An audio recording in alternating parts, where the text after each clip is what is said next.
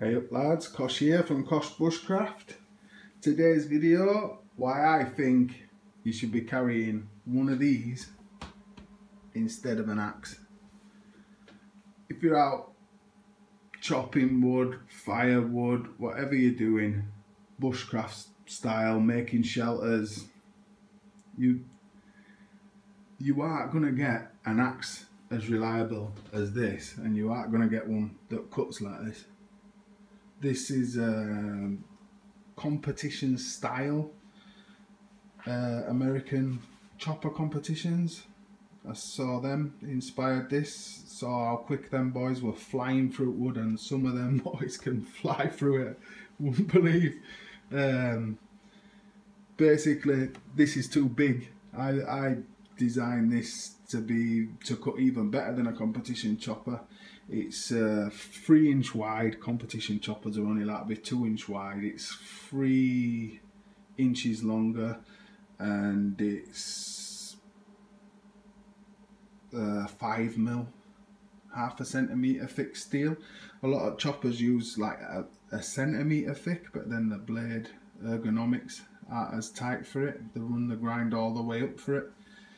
But a thinner piece of steel will cut deeper if it's got the weight, hence the sticking an extra inch on it, and 3 inch that way, which makes it a beast.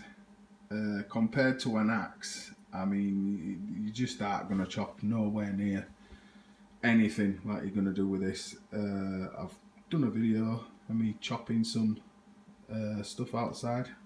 It's already marks on blade. I should have probably done a video before I started chopping stuff, but yeah, it's made from 80 CRB2, which is a high carbon steel, walnut handle. Looks kind of sweet, really.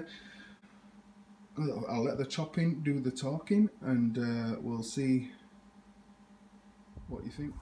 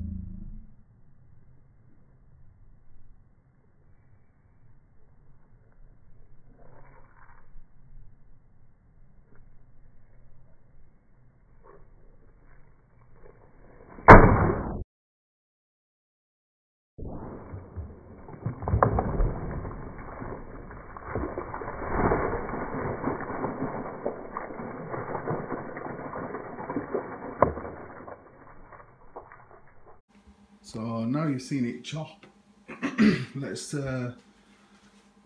talk about not just the chopping power, let's talk about the construction of it. How many times have you had an axe head work loose on you?